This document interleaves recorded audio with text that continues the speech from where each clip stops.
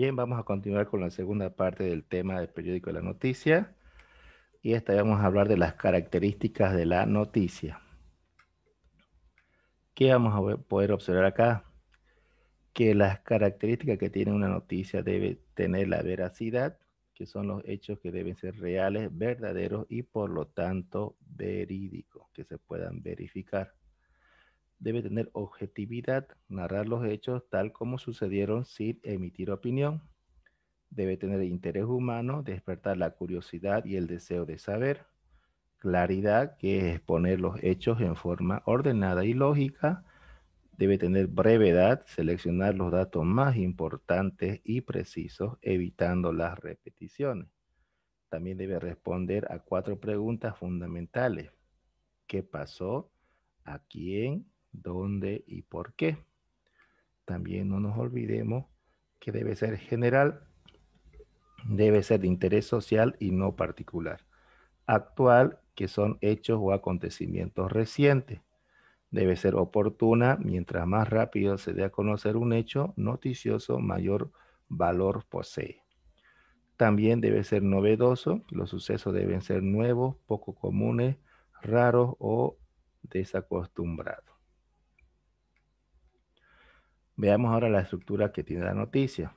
Vamos a observar que una noticia tiene un titular, que es lo más significativo de la noticia, tiene un lead, que es el primer párrafo en el que se destaca lo esencial de la noticia, el cuerpo, que es el desarrollo de la noticia completa en orden de importancia, tiene la epígrafe, que sintetiza toda la información, tiene la fotografía, que ayuda a demostrar la veracidad de la noticia, y por último, el pie de foto, que es un texto corto que explica la fotografía. Pero también podemos observar en otros autores que manejan diferente la estructura, que es lo mismo similar. Fíjense, tiene el título, antetítulo, la entradilla, sumario o entresacado, tiene el autor y la imagen que es la foto y la pie de foto. Entonces, también tienen otros autores su punto de ver sobre la estructura de la noticia. Seguimos con la estructura. También nos dicen que son los titulares, el antetítulo, el título, el subtítulo, el lead o la entradilla, que es una pregunta quién, quién, cuándo y dónde, cómo y por qué. Y de ahí viene el cuerpo de la noticia, que son los datos en orden decreciente y los detalles. Siguiendo el modelo de la noticia que hemos visto, las características y funciones de sus partes son la epígrafe y el titular, que tienen la misión de proporcionar lo esencial de la información, pero también por objetivo suscitar el interés del lector, invitándolo a leer la noticia, de ahí su importancia. La bajada es una síntesis de lo más importante del texto, por lo que debe ser llamativa. Lead o entradilla es el primer párrafo o unas líneas iniciales en que se resume lo esencial del hecho noticioso. Su redacción responde a las 5 preguntas fundamentales: quién, qué, cuándo, dónde y por qué. Puede faltar alguno de tales elementos o añadirse otro para qué, cómo, etc. Acá podemos observar también otro ejemplo de otro autor de las partes que tiene una noticia: la fecha de publicación, el epígrafe, el titular, la fotografía, el cuerpo, la noticia, etc. Veamos ahora el periódico escolar. El uso del periódico escolar, ¿qué nos permite?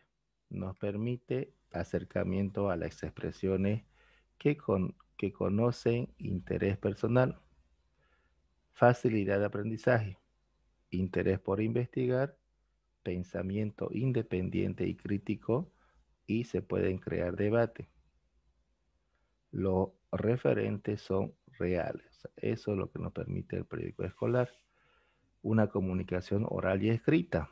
En lo oral, ¿qué podemos obtener? Una oralidad continua, un sonido, varios mensajes a la vez, un tono de voz, gesto, memorización, y tiene que ver más con las emociones y los sentimientos. En lo escrito, se recibe un solo mensaje a la vez, una distancia crítica, una respuesta más racional al gesto y a la emoción y la lectura de cada receptor es distinta, ¿ya? Varios significados. También nos da un lenguaje periodístico. El lenguaje tomado como una organización de elementos vinculados por un conjunto de reglas o relaciones en donde si se modifica o falta uno de los elementos provoca una alteración del sistema. Quiere decir que el lenguaje periodístico es muy importante para obtener una noticia. La imagen, ¿no?, debe dar credibilidad y objetividad, forma en que se ven los hechos, una visión parcial, los focos de atención y la pie de foto y el mensaje que quiere transmitir. Cantidad y rapidez. El bombardeo de la información, a mayor información, mayor selección. El periódico proporciona una recepción más inmediata o meditada a diferencia de otros medios de comunicación masiva. Entonces, para hacer un periódico escolar, ¿qué debemos hacer? Los primeros párrafos contienen la información más importante, ¿no? Y nos hacemos esta pregunta para responderla: ¿qué, quién, dónde, cómo, cuándo y por qué?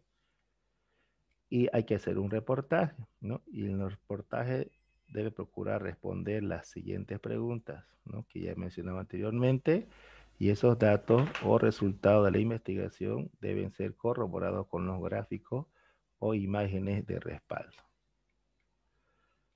La entrevista debe citar a los autores, puede ser directo del entrevistado o indirecto, ¿no?, datos generales del entrevistado, propósito de la entrevista, tema o temas de la entrevista, formulación de preguntas. Es necesario solicitar permiso al entrevistado para publicar la entrevista y sus fotografías. Una vez que termine la entrevista, sí o sí hay que pedirle permiso para poder publicar lo que él ha dicho o informado. La reseña representa los rasgos más distintivos de una persona, evento, animal o cosa. El redactor resumirá una cantidad de información que se destaque, los puntos sobresalientes, lo que se desea comunicar. Y por último tenemos la opinión, que es la editorial, conciencia y opinión del periódico frente a un hecho. Ya tenemos la caricatura que comunica opiniones a través del humor gráfico, y el artículo del autor, donde el autor expresa su opinión sobre un hecho de responsabilidad, responsabilizándose por lo escrito. Entonces, es muy importante también el artículo en una elaboración de un periódico. Muy bien, muchas gracias por su atención, querido estudiante.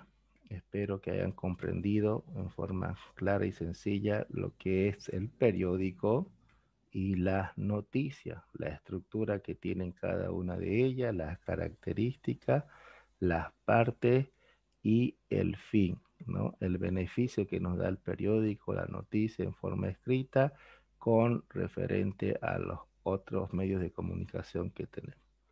Bien, bendiciones para cada uno de ustedes. Nos vemos en la siguiente clase y hasta luego. Cuídense.